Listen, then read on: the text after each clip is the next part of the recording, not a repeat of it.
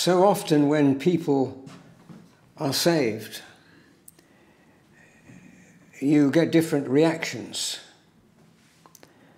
I remember many years ago, my very dear friend who lived at Salisbury, I was talking to him in our lounge, and he had regrettably become quite liberal in his theology. He'd been to some sort of college which certainly didn't improve his understanding as it should have done. And like so many, it fed into a liberal way of thinking. And the word saved cropped up in my conversation. And he just said to me, well, it depends what you mean by saved. And I thought, oh no, here we go again. And to me, there's only one thing about being saved. It's a two-sided thing. And that is, we are not only saved from something, we are saved to. And we have to keep our minds on both. If we ignore one, it gets, like many things, out of balance. One of the big problems when the words that Christians use are bandied about, they tend to lose their sharpness, their really deep meaning. And one of the problems with the word saved is that very often people think, that's it, I've arrived. No, the journey's just started. That is the reality. We've just started a journey that will last the rest of our lives. We are part of God's people, and He now has His time, His refining work to do. Being born again is not the end of God's work in us through Jesus Christ, our Lord, Saviour, Redeemer. It is the beginning of the new life. Life will never be the same again. The old life is finished. If we are born again, we have to keep in mind that our Lord has done everything that we need to enter this new spiritual life.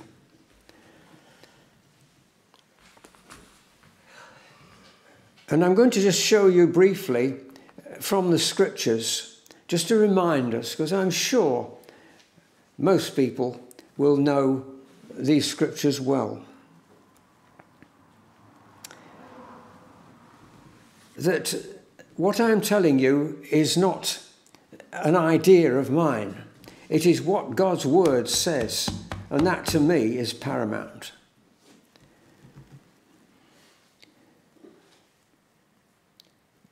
Yes, being born again means we're in God's family, but there's something else that has happened.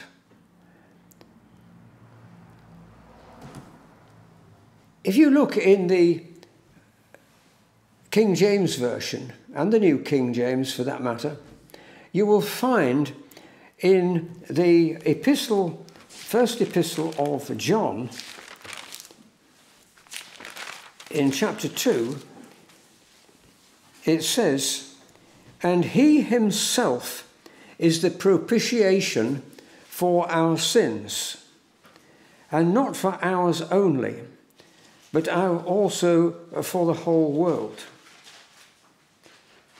Now, I'm not criticising other translations which say something about the atonement in the fact that it is true. But what I get rather annoyed about is that in this particular place, it is quite clear the epistle of John is telling us not about the atonement. He's talking about the propitiation. The problem is, in some dictionaries, even very good ones, they will give a range of meanings for this word. Now, I can honestly say, in ordinary conversations, in the whole of my life, the word propitiation has never cropped up. I know what it means. It means, in simple, general terms, to appease, to turn away somebody's wrath. And that is the meaning here. If you look in the Greek, it is quite clear. It is translated accurately in the Authorized Version and the New King James that Jesus himself has turned away the wrath of God because of our sins. Now, the question is, how did he do it? Well, he did it through the atonement. He became the perfect sacrifice. But it's not the sacrifice it's being talked about here. It's the fact that God's wrath has been turned away. Regrettably, over the latter half of the 20th century, the general fear of God, respect for God, the honour for God had just been cast aside by the Western world. And their thinking was not only sloppy, but quite frankly, insulting to God. He is not man, Scripture says. He is God.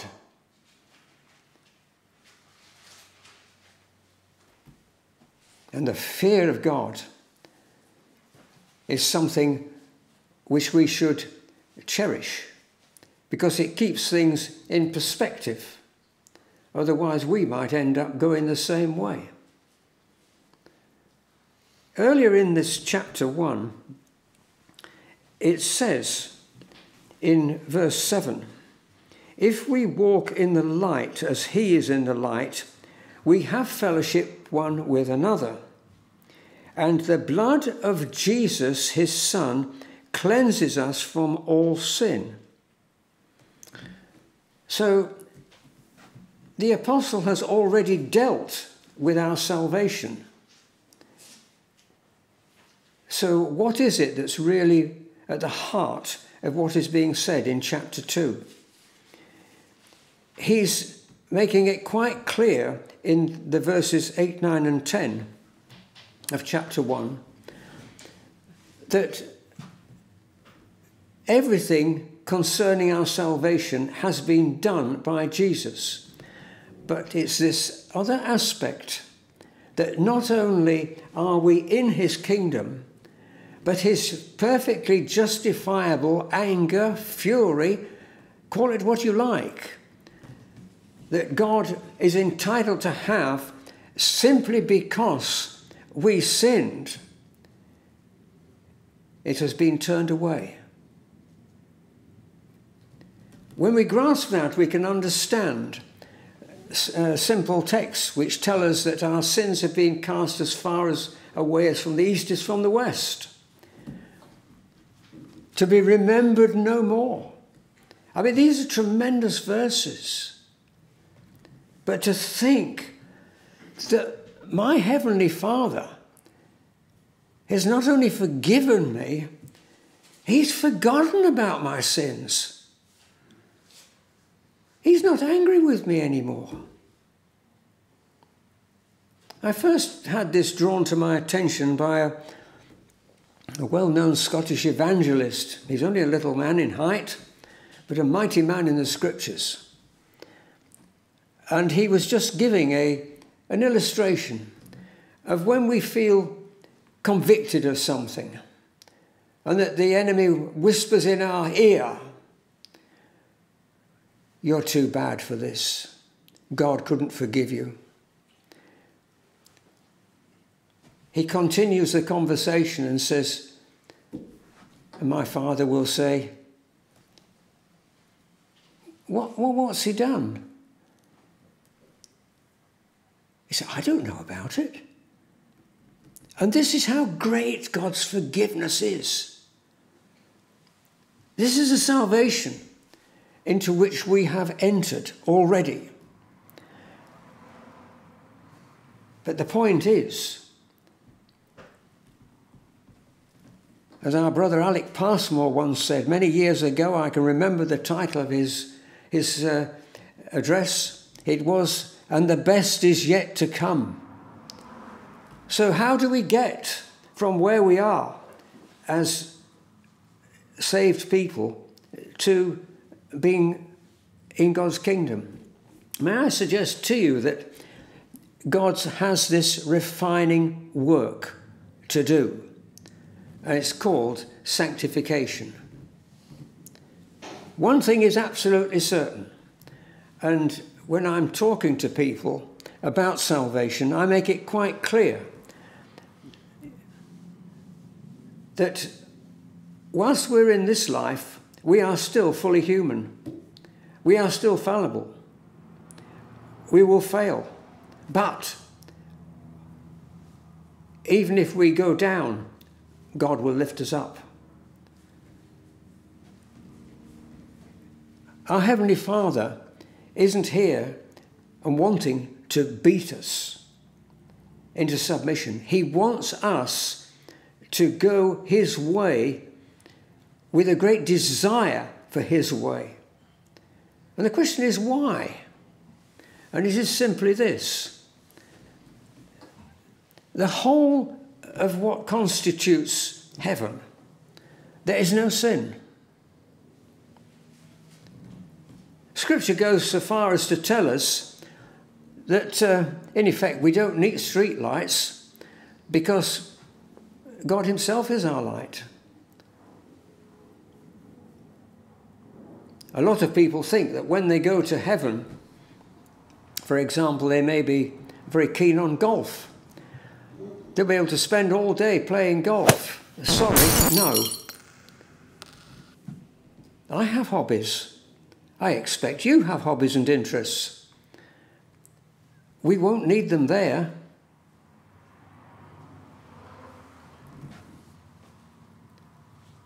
To the unbeliever, the concept of worshipping God in church on a Sunday must be, oh no. To think of it as eternity and to understand what we mean by eternity, that it is forever, they must be thinking, oh dear. But that should be the Christian's desire. Mankind was made in the image of God. Mankind sinned. And mankind couldn't put the clock back, as it were, and pretend it didn't happen. I was thinking about it this week. As regards sin, what actually happened? Well, to me, everything in creation just went haywire, as we say. When Adam was placed in the garden, he was given a job to do. He wasn't given a deck chair and told just to sit and sun himself. He had a job to do. But have you noticed what it actually says? It was to tend the garden. There's no question about double digging and stuff like that, or sawing down trees. It was just to tend. I believe from what God's word tells us that everything, plants, animals, birds, fish, everything was completely in order. And from the moment sin entered into the human race, the whole thing went pear-shaped. Even to the things that weren't involved in it. The animals, the birds, the fish. Simply because sin affects everything. Other people, other situations. And I believe that that's the way it worked. I've often thought it's odd, isn't it?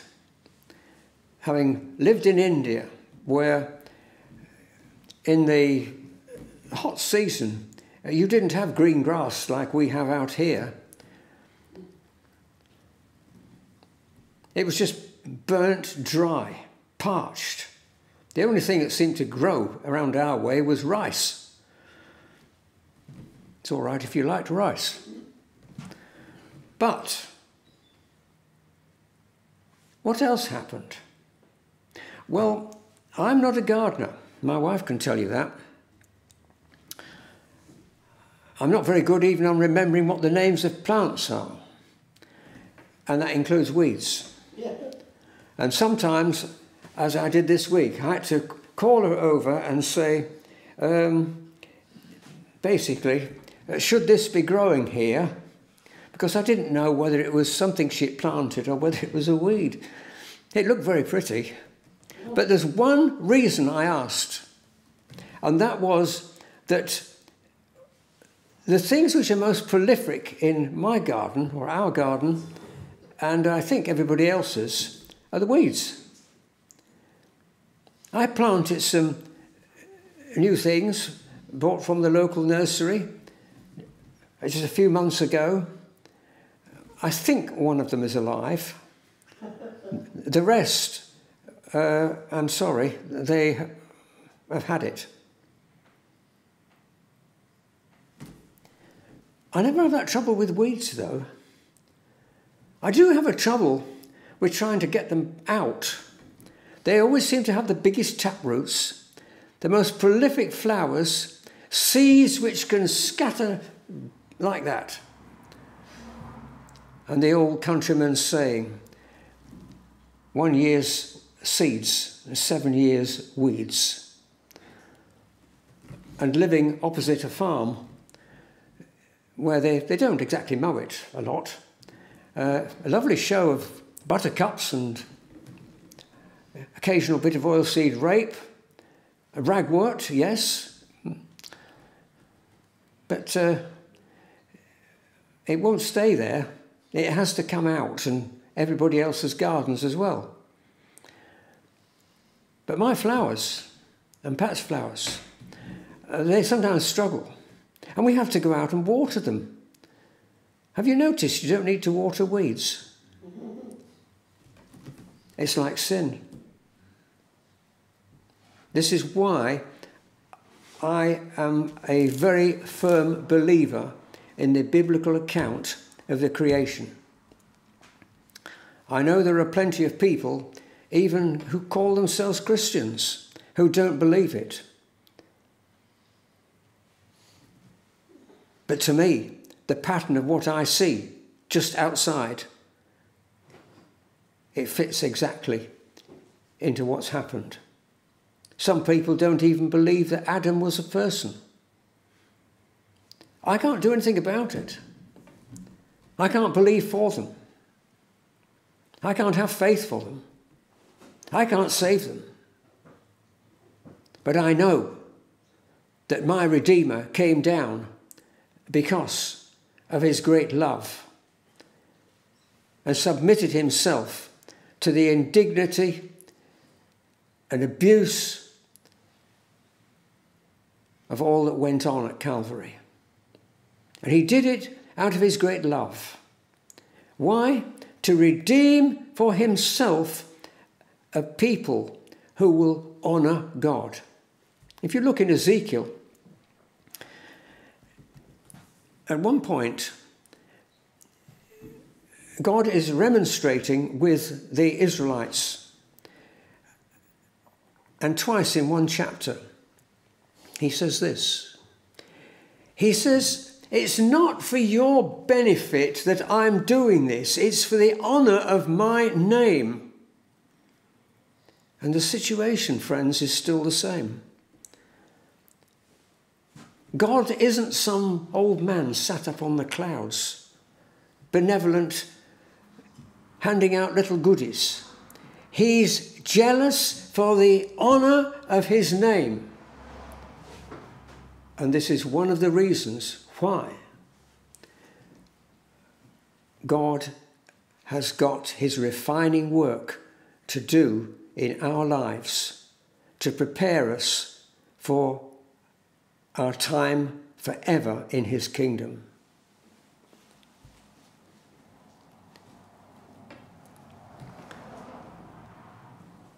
The dominion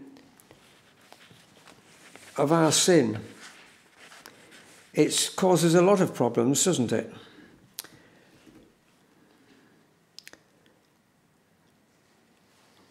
But Jesus has delivered us from the dominion of the sin if we'd only let him do his work in our lives.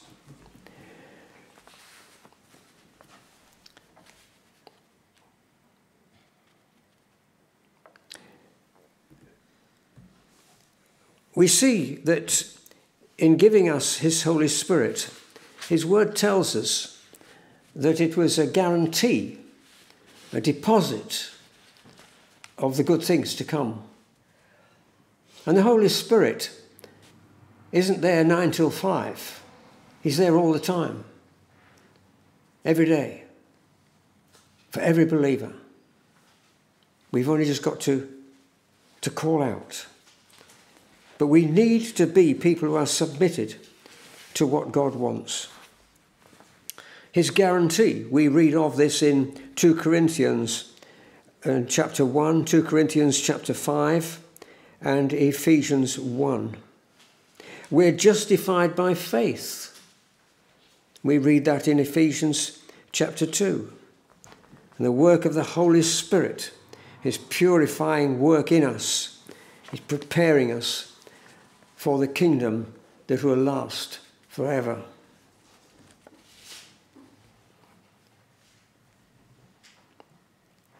It will go on for the rest of our earthly life. None of us are inherently righteous, no matter what some preachers like to tell us. None of us is inherently good. The Word of God, which I trust, says the heart is evil, desperately wicked. And that is the true earthly nature. We all know that at heart. And if we deny it, we fool ourselves. So we need the Holy Spirit to keep us in doing what God wants, because it certainly doesn't come naturally to sinners like me.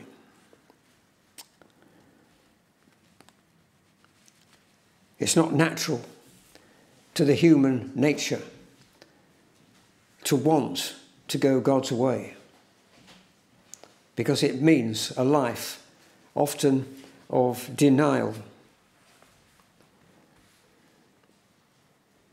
But it's because of the union with Christ that we are a new creation, as we see in 2 Corinthians 5:17.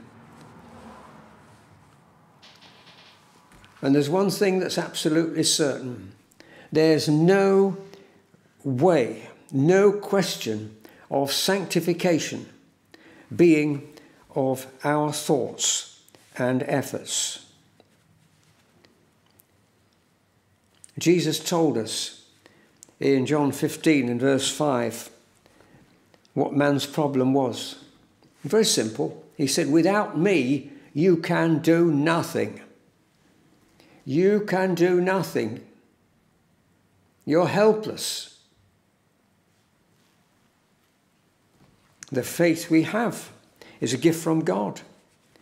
It's not our humanity at work. We see that in Ephesians 2, 8 to 10. We could put it like this.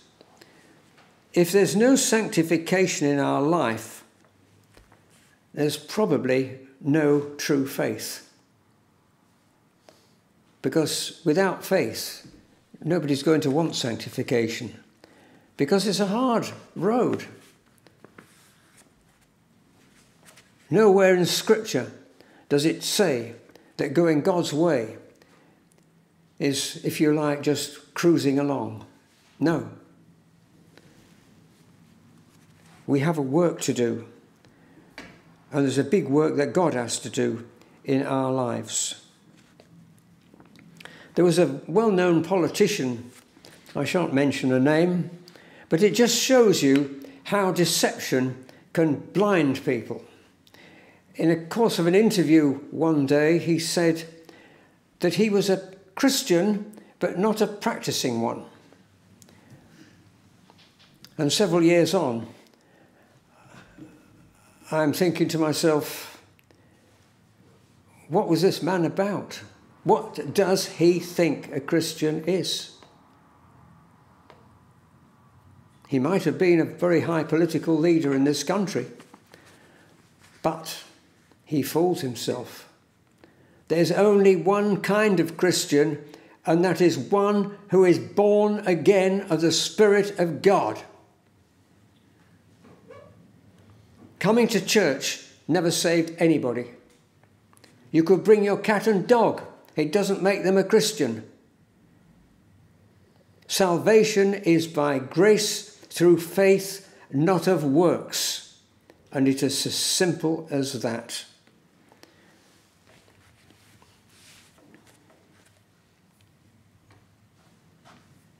So what about this new life? Well, Scripture makes it clear.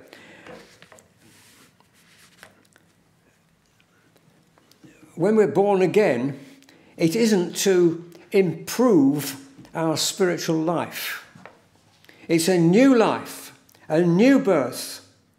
We are transferred from Satan's kingdom to the kingdom of God. There's no middle way. It's quite simple. There are only two destinations when we're finished with this life. And time and again, I have to challenge people and say, where are you going? Do you know where you're going? It's a very serious matter.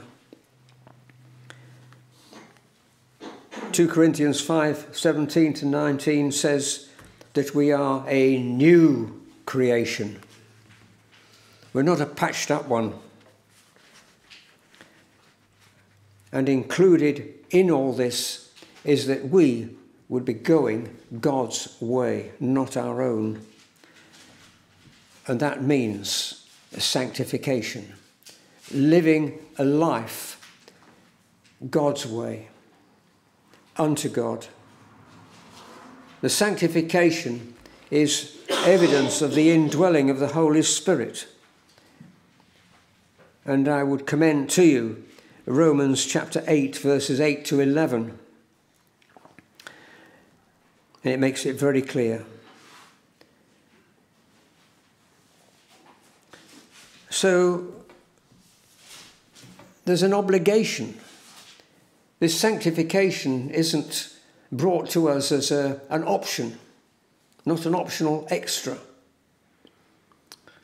It's an obligation. And sanctification does not replace justification. But God wants his people to be wholly committed to him. We find one of the best senses of describing this is in Deuteronomy chapter 6 and verses 4 and 5. What the Jewish people call the Shema, and which Orthodox Jewish men will recite every morning. Part of it says this: you shall love the Lord your God with all your heart, with all your soul, and with all your strength. That's some obligation. Because Romans 7 makes it quite clear that the Christian life is not an easy one. If I said it was easy, I would be lying to you. If I said it's difficult, I'd be misleading you. Because the truth is, in our own power, it's totally impossible. We can only live it through the work of the Holy Spirit working in us. To live as God intended us. It's all part of God's eternal plan and purpose. So at the end of this life, where is your destination? Where's mine? A lot of people, probably a very large number, are just hoping that they'll make it to get it into heaven. Sorry, if that's your view, you've missed it. You need to get right with God and repent, because the message, the true message of the gospel, starts with repentance, not with coming to church. We need the challenge of God's word daily. Otherwise, we may well stray. I would suggest that we treat our discipleship in this same way, an obligation. How many churches I've seen where there's no challenge to believers to live a sanctified life. I do wonder if they realise that part of being a disciple is actually to carry out the Master's wishes.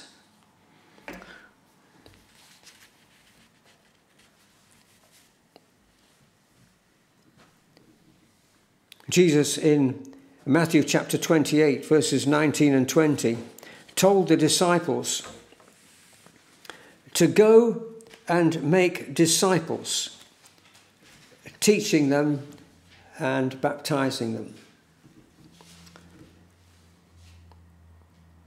In John 13 and verses 34 and 35, Jesus laid down what were what we might call the hallmarks of the disciple. It's quite clear, it's not arguable, what they should be like in character.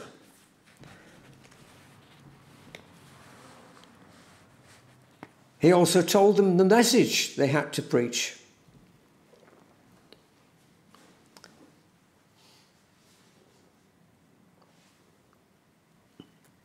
Now, Jesus himself was the truth, the way, the life.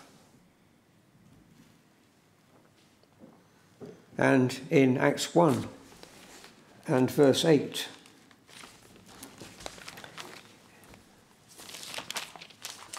it says, if we are believers, that there is this power available to us through the Holy Spirit. In this particular case, it was when the Holy Spirit was going to come at Pentecost. But that Holy Spirit is still available to us. Why do we need the Holy Spirit? Well, the answer's in that verse, verse 8. It says, but you shall receive power when the Holy Spirit has come upon you. Without the Holy Spirit indwelling us, we lack the power. It's as simple as that.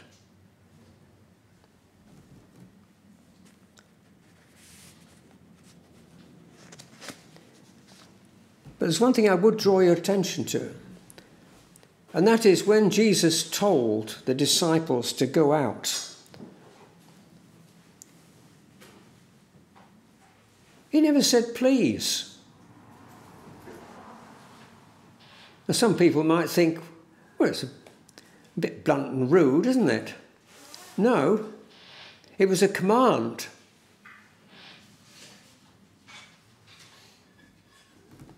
And you may have noticed in that portion that I read of the Shema, it was the same. There's no asking you to do it. It's telling you what you should do. That you should love the Lord with all your heart, etc. Politeness doesn't come into it. It is a requirement.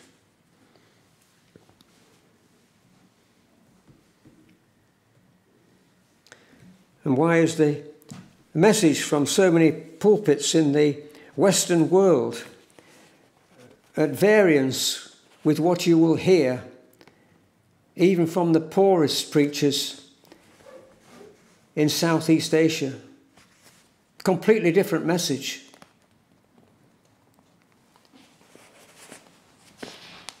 So many of the churches have just become plain sloppy. They ignore God's word and they substitute the ideas of men. They'd rather be concerned about global warming and wind farms than they would about the breath of the Spirit. It's as simple as that. I'm not saying there's anything wrong with wind farms. I think they're a horrible sight, but that's another matter. But we've got to get our electricity from somewhere. But you know what I'm talking about. Churches are getting involved in social things and worldly things, which as private individuals they may want to, but it's got nothing to do with faith in the Almighty God. Amen. Who demands, not begs, demands obedience. That is the one with whom we deal. And we have to wake up to that. One of the other problems that occurs in the Western churches, very carefully crafted sermons. I'm not opposed to that at all, but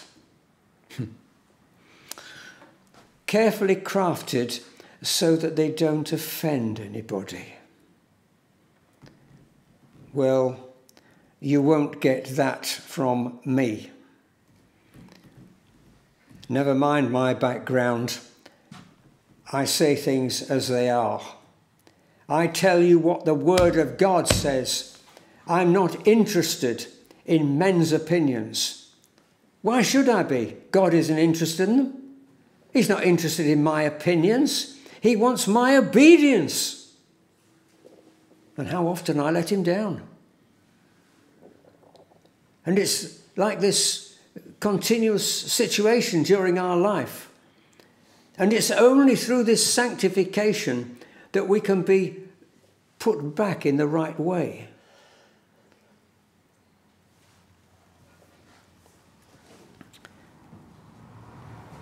Friends, part of our sanctification should be that of bringing the true gospel message to people. And to do that, we need the Holy Spirit to help us, to fill us. Jeremiah chapter 23, verse 29 says, "Is not my word like a fire and like a hammer that breaks the rock in pieces?" Yet the message so often heard doesn't even challenge people. Never questions the life that we live. It's frequently a call to come to our church. They're such nice people. Friends, God didn't send Jesus just to save nice people. He came to save sinners like me.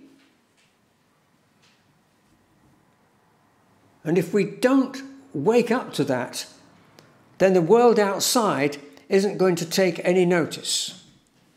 The world outside needs to know that God is still in complete control.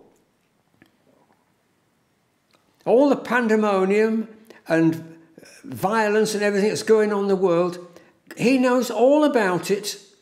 And he not only knows all about it, he's known all about it since before the world was created. That is the God we deal with. And we ignore him at our peril.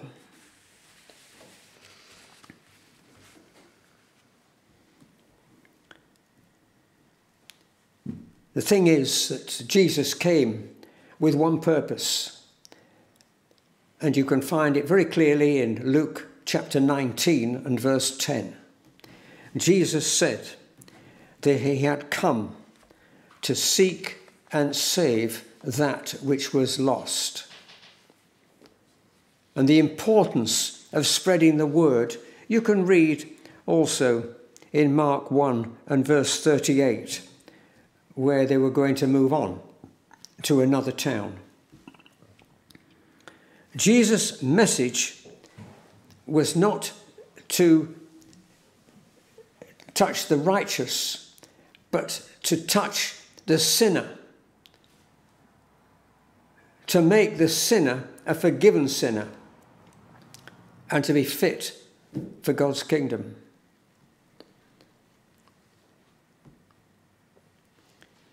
In John chapter 12 and verse 44 to 50, Jesus says, "The Father who sent me gave me a command, what I should say and speak, and his command is everlasting life.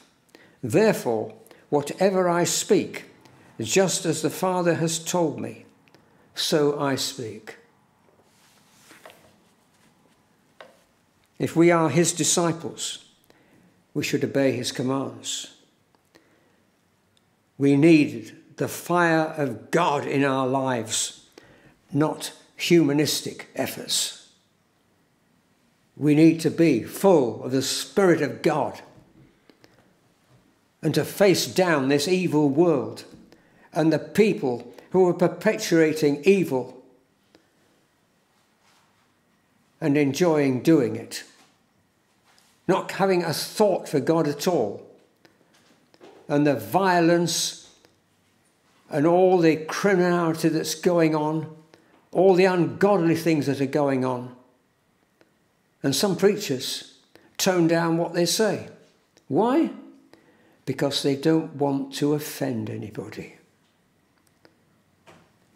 It was made quite clear in Scripture that the message of the cross is an offence to so many, the majority. But it was through the cross that our salvation was made available. If we really are walking in obedience to our Lord, we should have that desire for people to hear the word. It's part of our preparation for being in God's kingdom. I urge us not to flag in zeal. May we constantly seek the Lord to live sanctified lives to his honour and glory. May we always seek to walk God's way. And it means taking our sanctification seriously. Amen.